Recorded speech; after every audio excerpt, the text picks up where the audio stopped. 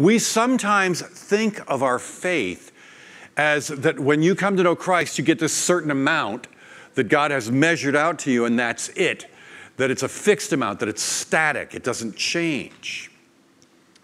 But God is willing actually to assign more faith to you, to measure out more faith to you.